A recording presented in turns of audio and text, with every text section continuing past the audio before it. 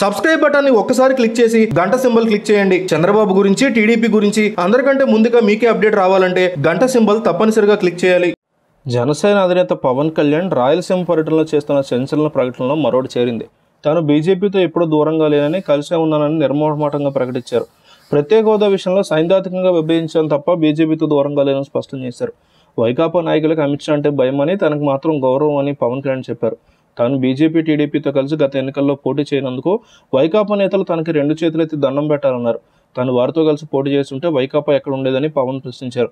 పవన్ కళ్యాణ్కి బీజేపీ మధ్య బంధం బలపడుతోందని కొద్ది రోజులుగా ప్రచారం జరుగుతోంది. గత నెలలో హఠాత్తుగా ఢిల్లీ వెళ్లిన పవన్ కళ్యాణ్ 2 రోజుల పాటు అక్కడే ఉండి తిరిగి వచ్చారు.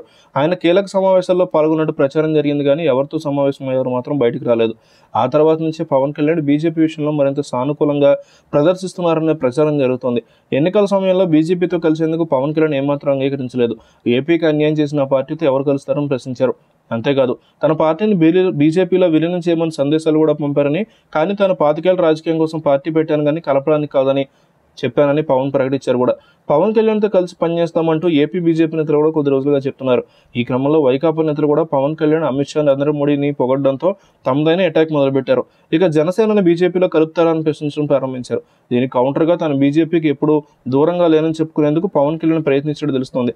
నిజానికి మోడీ పట్ల పవన్ కళ్యాణ్ ఎప్పుడూ సానుకూలంగా ఉన్నారు. హోదా విషయంలో మాత్రం విభేదించారు.